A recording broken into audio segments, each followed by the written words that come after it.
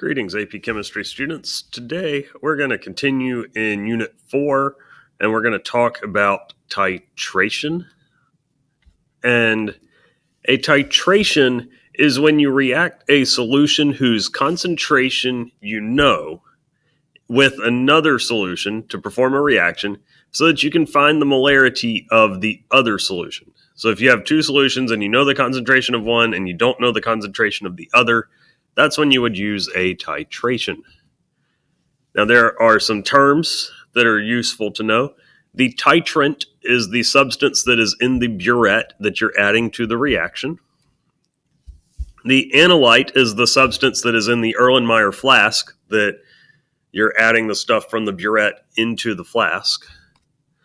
And the equivalence point is when the analyte has been totally consumed by the titrant. In other words, when you have reacted equal moles based on the stoichiometry of the reaction of the stuff in the burette with the stuff that's in the flask. In other words, you have brought the reaction to completion. And then there is this thing called the end point, which is an observable indication that you have reached the end point.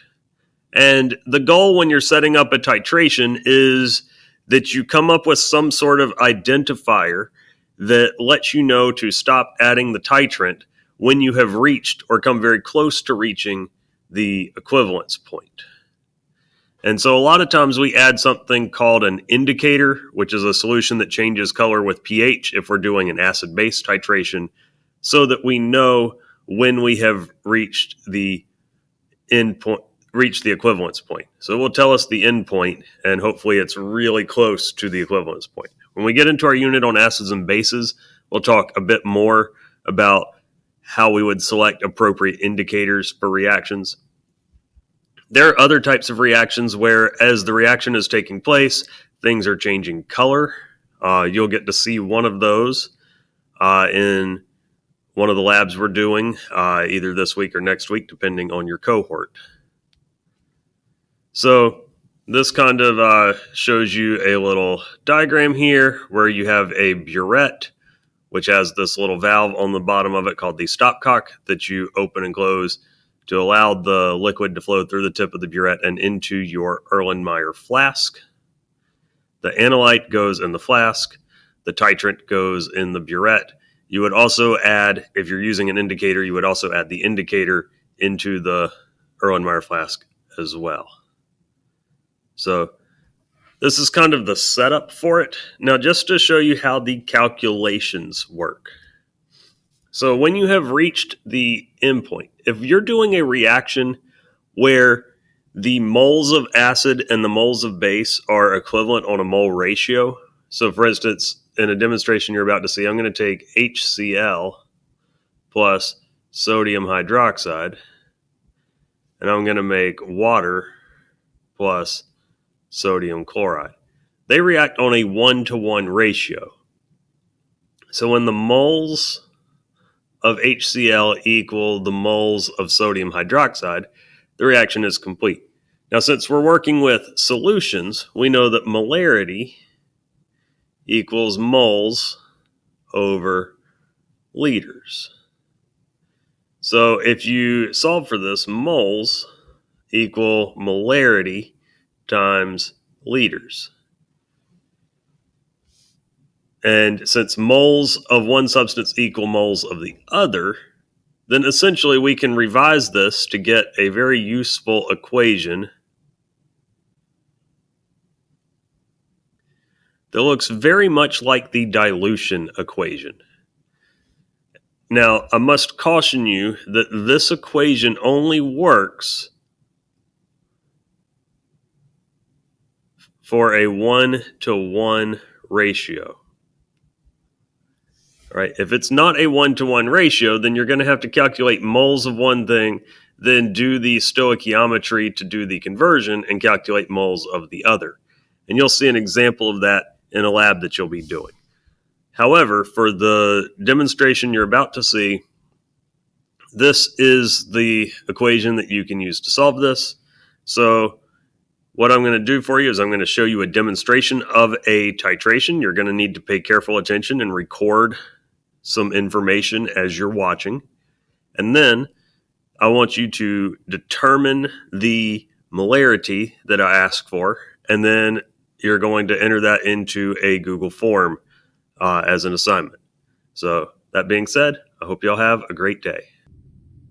All right, for today's experiment, I'm going to explain how to do what's called a titration.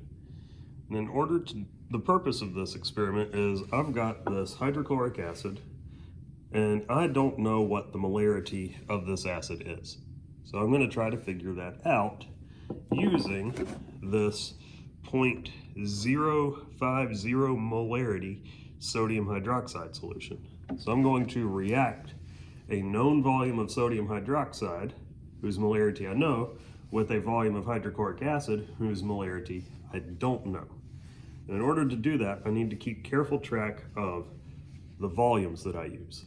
So the first thing I'm going to do is, using this Erlenmeyer flask, I'm going to transfer exactly 10 milliliters of hydrochloric acid into the flask. And I'm going to use this device called a pipette, which looks like a straw with a tip on the end, and it's got this little line right here. And when you fill the liquid up to the line, that is exactly 10 milliliters. I've got this thing called a pipette bulb, which I'll squeeze to initiate it. Then I'll put the pipette into the solution, and then I push the up arrow, which will draw the hydrochloric acid up into the pipette until I reach the line. And then I'll go over to the Erlenmeyer flask and press the down arrow on the pipette, which will dispense the hydrochloric acid into the flask. And a very small amount of acid may remain in the pipette, and that's perfectly fine. It's calibrated for that to happen. So I've got the hydrochloric acid in here.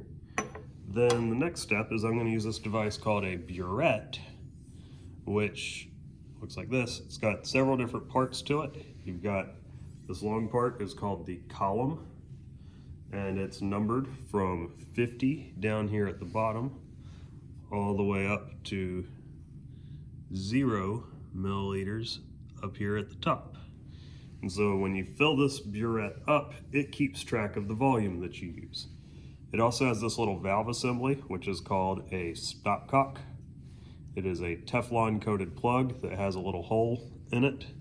And when the handle is in line with the column and the tip, then the liquid can flow through. And when you turn it perpendicular like that, the liquid stops flowing. And then this part down here is called the tip. And to use this properly, you put the burette in what's called a burette clamp, which will hold it in place. And then I'm going to use a burette funnel to fill the burette up with the stopcock closed. And I'm going to pour slowly so that I don't overfill this.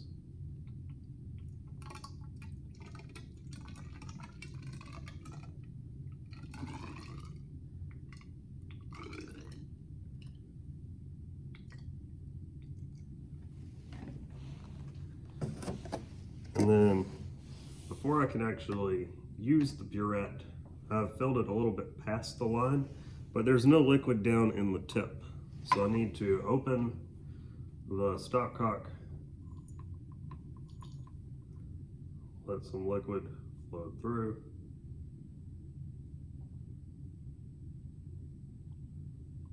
to get the air out of the tip, and also to get the burette centered exactly at 0. And let me help you see that. The burette is right on the 0 mark. So now I'm going to use the burette to add the base to the acid. When they react, we're going to make water and sodium chloride. That's going to be the products of this reaction. But in order to know when the reaction is complete, I need something called an indicator. For that, I'm going to use this stuff called phenolphthalein, which in an acidic or neutral solution is clear or colorless, and when the solution turns basic, it turns a pink color. And so it'll let us know when we've added just the right amount of sodium hydroxide.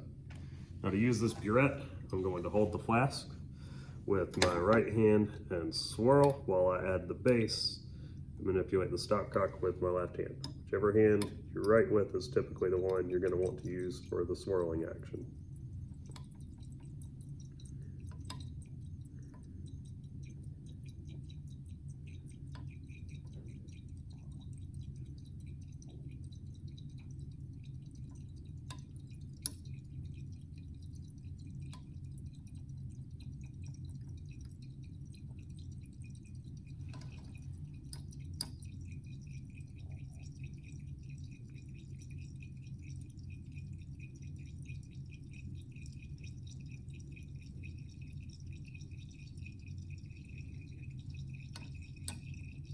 You can start to see a little bit of a pink color that's staying around, so I'll slow things down a little bit until the pink becomes more persistent.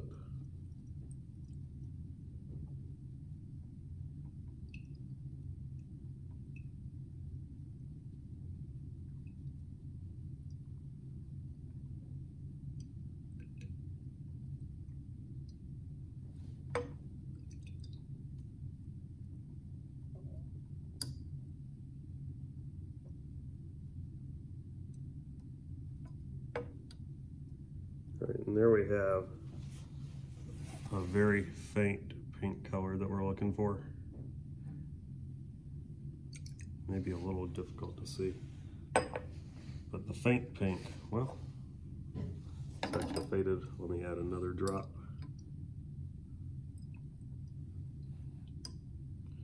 See if we can get it to stay. It needs to stay pink for at least 10 seconds. Not quite there.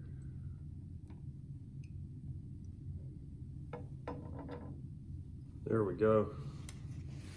That is the faint pink color that we're looking for. And so now we come over to the burette and we read it.